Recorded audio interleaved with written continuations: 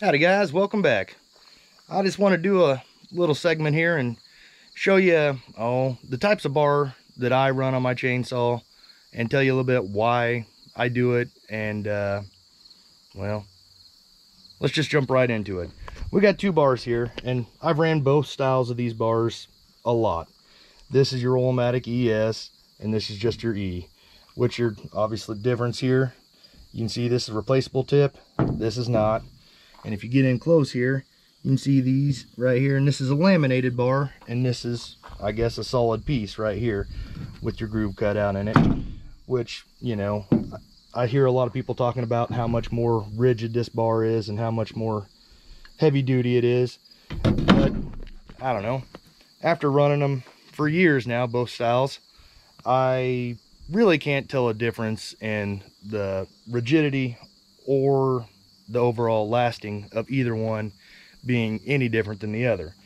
I mean, these days it's not very common that I ever throw a tip out on one of these bars, so that alone kind of negates the point that I would need a replaceable tip, because usually by the time anything happens to the roller out here, most of the time your bar is probably shot anyway. And you know, it's just something that I don't like to waste my money on. But I was also looking today at looking into a lightweight bar and seeing how much, you know, how much lighter they really are. And from what I read and what the guy at the steel dealership told me, they claim to be 30% lighter than the Stihl ES bar, which I understand this, you know, this bar here is a hollow core in here, which should make it lighter. But if you go 30% lighter on one of these, as we're going to see here, we're going to get this little scale out, clear it off, hook this in there, pick this bar up, and it weighs 2.94. That's our E bar. We'll go clear this back off. We'll hook this one on there. And we're at 3.64. So we're over a half a pound of difference between these two bars. So, you know, right there, you're almost, well, heck, you're within less than half a pound, over a quarter, somewhere in between there. So pound difference between this bar and the light bar, which is, well, heck, it's probably close to $100 more expensive than this bar. So for $100 more, I cannot justify buying what is dubbed as the lightweight bar.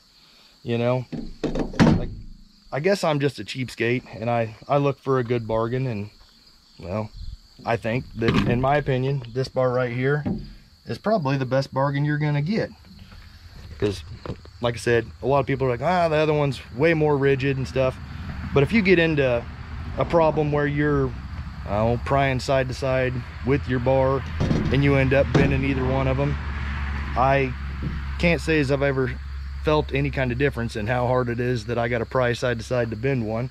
And if you're unlucky enough to where you get hung up in a tree and it rolls over on it, I don't know, every time both of them seem to bend about the same. They bend into an L shape and you're left with what you got. It's pretty much junk after that. Hard to get it straight. You get wear and burn marks on your bar, even if you do get it mostly straight, but it's pretty much a goner after that.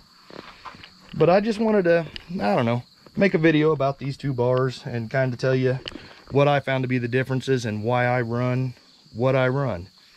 I guess, like I said, the main reason being I'm a cheapskate, and this bar is lighter than the other bar and cheaper, and it's just an all-around good value. I think the longevity is almost exactly the same.